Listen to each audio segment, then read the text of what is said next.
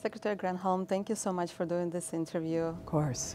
And let's start with the situation at the Zaporizhzhia nuclear power plant. And you know that Russian troops seized control of this power plant, biggest nuclear power plant in Europe, in the few first days of the war. Ukraine, after the recent reports of the shelling, Ukraine is calling for demilitarized zone around the plant and new sanctions against Russia for what President Zelensky called the nuclear blackmail. How worried are you about this situation, and what the United States can do to help stabilize it? Yeah.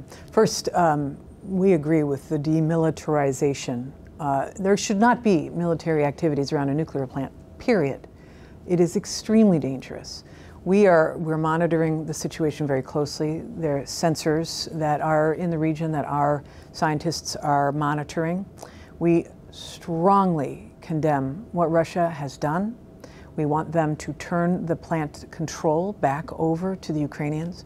We are so grateful for the workers in the plant who have continued to operate it and continue to try to abide by rules of safety. But we want to have the International Atomic Energy Agency to have access so they can help with safety, they can monitor, they can make sure the protocols for safety are instilled. And that has not happened yet. So we call upon Russia needs to turn control back over to the Ukrainians, and we need to stop all military activity near the plant. And you talked a little bit about the monitoring mission. What would be the successful monitoring mission, and are you confident in its independence? Well, I'm confident that the information that we are receiving through the monitors show at the moment no increase in radiation. But our concern is, of course, if there is continued military activity around the plant, we don't, if there is an increase in radiation, that is a huge problem. Mm-hmm. And, Russia knows this. They've been in the nuclear power business for a long time, and that it is just reckless and irresponsible what they are doing. So success is turn the plant back over to the Ukrainian authorities, make sure that we are continuously monitoring and do not see elevated signs of radiological contamination. Are there any tools that international community can use in order to make Russian forces leave the plant? And if the power plant stays under Russian control, can anyone be sure that Europe will not see another nuclear catastrophe? Well, clearly nobody wants to see that happen. There would be fallout that would, that could damage Russia as well. So they have to understand how serious this is. The United States obviously stands so strongly with Ukraine and will continue to support Ukraine with assistance. We support the demilitarization. Of course, President Biden has said no U.S. troops on the ground, but through our allies and with our own resources, we will continue to support Ukraine. Even before the full-scale war, the experts were warning about Russia weaponization of energy. Yes. And they were calling on European leaders to diversify their sources of energy, to wind down the dependence of Russian energy. Now Europe is preparing for a very difficult winter. Do you think that European countries will be able to import enough gas from other sources, including the United States, to make up for the shortages? Well, first of all, I think they have to have a multi-pronged strategy, which is why, diversification of their fuel sources is one of that. So both diversifying where they're getting the fuel from, but also diversifying into clean energy, right? To decarbonize their grid, to deploy clean, to also reduce their energy uses. And they are moving on all of those strategies. The United States, of course, the president has committed to sending more liquefied natural gas. We're working together with the Europeans on a number of technologies to be able to reduce their energy use and to generate clean energy. But honestly, this invasion by Russia is such an example of why countries need to move away from the volatility of fuels from countries who do not have our interests and from the volatility of fossil fuels. If we want to be energy secure and energy independent, that means we've got to produce our own energy. My counterpart in Ireland, the minister there, energy minister there, has said that no one has ever weaponized access to the sun. No one has ever weaponized the wind. Perhaps a move to clean energy will be the greatest peace plan the world has ever known. So in short term, it's more production, and then in the long term, it's moving to renewables, yes, right? Yes. Yeah, I mean, unfortunately, this has demonstrated, I mean, you're seeing how the prices of fuel go through the roof in Europe. Obviously, the invasion pulled a number, millions of barrels offline of Russian exports of oil, in addition to natural gas. So the prices all around the world went up. Now, our president and others have called for increase in production right now so that we can alleviate the prices at the gas pump for consumers. And this president is definitely concerned about how that impacts real people, inflation, et cetera. But ultimately, we've got to move to clean. And that's what the bill that the president signed yesterday for the United States, it is the largest commitment to combating climate change of any country in the world. It's the, by 10, it is the largest bill that we've ever passed in the United States to combat climate change. So it is so important for our energy security, and I know our European allies are trying to do the same. Will it be a difficult winter for Europe? I think it will be. I think it will be.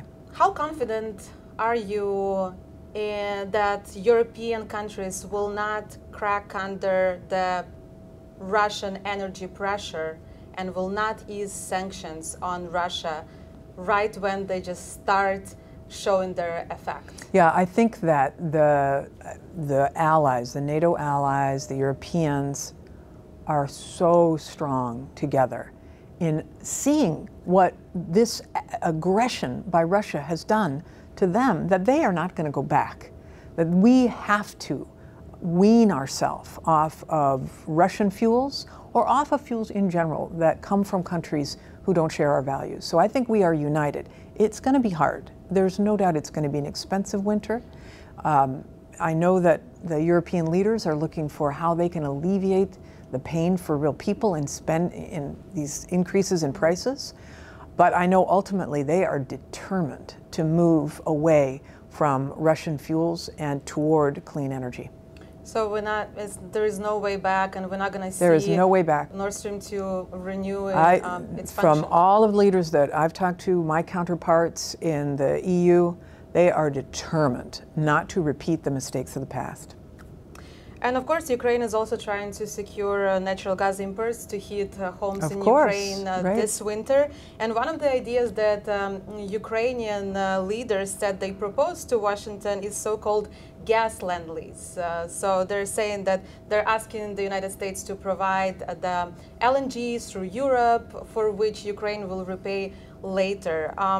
Do you have any comments on such an idea, and are there any other ways that United States and allies can help Ukraine to secure its needs this winter? Yeah, this is a really important question about how we increase supply that will help to alleviate the pressure.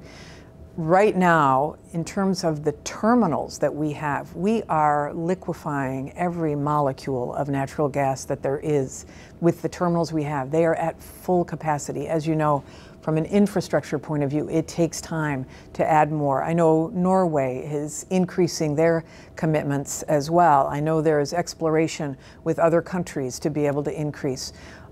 And whether it's for Ukraine, and I know Ukraine is looking at diversifying and decarbonizing and deploying clean energy as well. All of that has to happen. Of course, it's so much more difficult for Ukraine right now in the middle of this crisis, which is why I think all ideas should be on the table. I don't have an answer for you with respect to the land lease issue, but I do know that this administration is game to look at whatever it can do to help alleviate the pain in Ukraine. Where do you see the future of U.S.-Ukraine cooperation in energy sector? Is it going to be more focused on renewables or something else? I mean, it's hard to say at this moment because one of the conversations we've been having is small modular nuclear reactors, right? But with what's happening in Zaporizhia, there might be some concern about that. This conflict has to end, I think, before we make a decision about nuclear, but definitely we can cooperate and will be cooperating on clean. And, you know, I've had a lot of conversations with Herman Halushenko, who is my counterpart in Ukraine, the energy minister. They absolutely want to move in this direction. There's other types of technology that they're very interested in too, like clean hydrogen, for example. Certainly offshore wind, if the offshore component is available to them. There's just a lot. Obviously, solar is an obvious. Batteries for energy storage, for renewable energy storage. Lots of technologies that we've been talking about, and that once this conflict ends, and it will end, and we expect that it will end in a way that has Ukraine independent and safe, we look forward to continued cooperation in energy. A year ago, you led the United States delegation to Ukraine to celebrate its 30th anniversary of independence. This year, August 24th, will also mark the 6 months since Russia started the full-scale invasion. After the 6 months, what is the main takeaway for you in terms of Western response to this war? And do you think that there are some lessons that world leaders should learn? First of all, I am still so moved by how beautiful Ukraine was, but in the celebration there was a parade where President Zelensky had a young girl go through the streets of Kyiv, stopping at each of the points of history. It was so beautiful. There wasn't a dry eye in the viewing stands. It just made me so, I'm not Ukrainian, but it made me so proud of Ukraine and the fierce independence and sense of identity that Ukraine has, and the fierce sense of independence. I was there for the summit on Crimea, as well as the 30th anniversary. I would never have guessed that 6 months later, this horror would be happening. And I think, yes, there are lessons.